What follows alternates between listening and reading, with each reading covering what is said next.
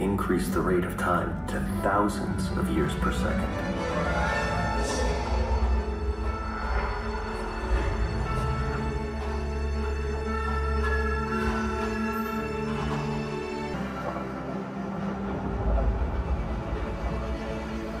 And taking us along for the ride.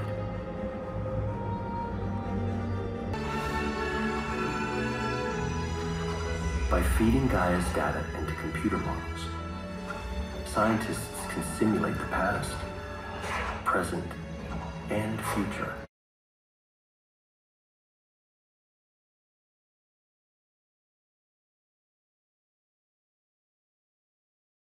The outer part of the solar system that we call the Oort cloud. It's this leftover debris from when the solar system formed. Lots and lots, millions and millions of comets, maybe even some asteroids that are out there.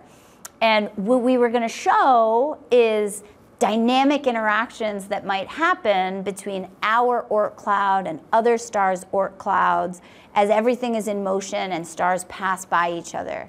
Now, as we were modeling the Oort cloud, we turned to one of the world's leading experts on modeling it. His name is David Nizvorny.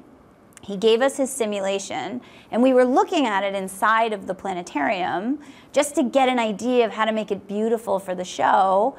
And we played with how bright all the particles were, and we immediately saw something that we had never seen before, that no one had ever seen before. It was a spiral structure in this Oort cloud. Now, this Oort cloud is a simulation of what we think it looks like, but it's based on real data of objects we have measured in the outer part of our solar system. So when we saw it, we were blown away. It was a spiral shape, almost looking like a galaxy itself, but it's shaped by the forces of the galaxy itself, of what we call the tidal force of the galaxy. So this spiral structure was brand new, and we immediately wrote up a paper for an astrophysical journal, and it's now a published part of astronomers' knowledge of what the outer part of our solar system looks like, and it all came from visualizing data for the American Museum of Natural History's new space show, Encounters in the Milky Way. I'm Pedro Pascal. Join me on a journey through our tight-knit stellar neighborhood into the bustling metropolis of the Milky Way. We'll witness some of the chance encounters that have shaped the destiny of our sun, and maybe even the course of life in the cosmos. On our travels, we can expect to pass through bubbles again and again, because the galaxy is peppered with massive stars that go out in a blaze, creating gigantic dust-clearing shockwaves.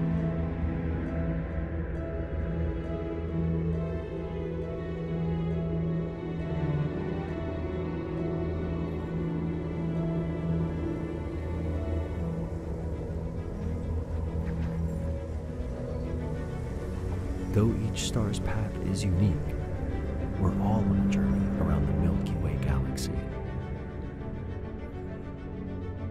For us, for our sun and solar system, one orbit takes 230 million years to complete.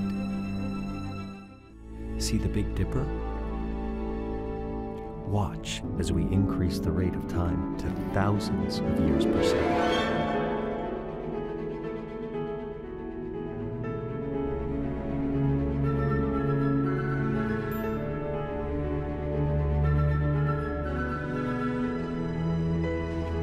By feeding Gaia's data into computer models, scientists can simulate the past, present, and future of our entire 200 billion star galaxy. Some star clusters hint at a large structure, 1,000 light years across. It's a clearing within dense clouds of gas and dust.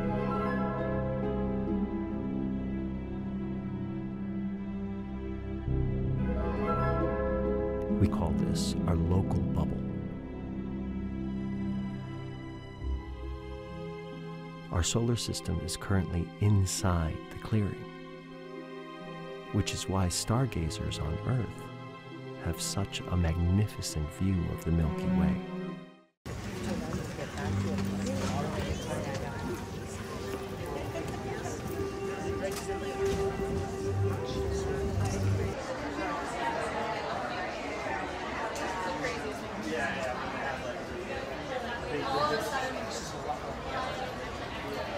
The goosebump factor is a combination of really the notion that we're seeing real science, but we're putting that together in ways with the explanation, seeing how things behave at these vast scales, seeing our relationship to it.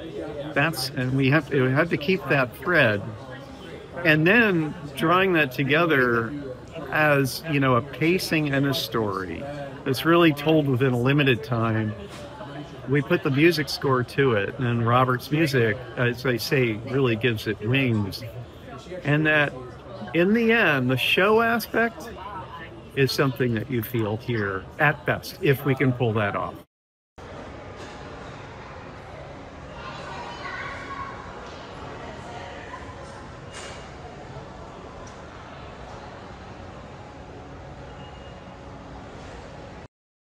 The stars, we say they're beautiful.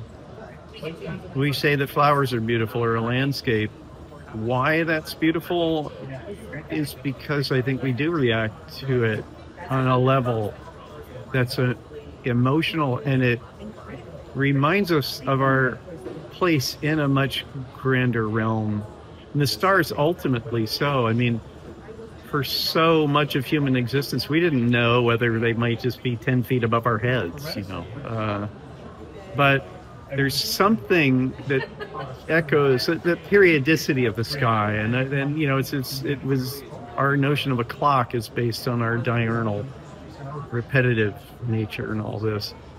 But you look at the stars, you're looking at light, it's coming to you. The sun is too bright to look at. But there's something almost hinting at that these are other suns, perhaps. And then that light that links us, when we figured out that that's traveling at a set amount of time, you can look out at the stars, and you're looking back into time, and you're looking back into the times of lives. You're looking at light that's arriving from different epochs and different periods, and you can say, you know, a deceased relative or what have you, you're seeing light that really is still part of their time. That's where it gets kind of spiritual, and you know, and that's real, and that's, you know, it's what I think holds us together in a way.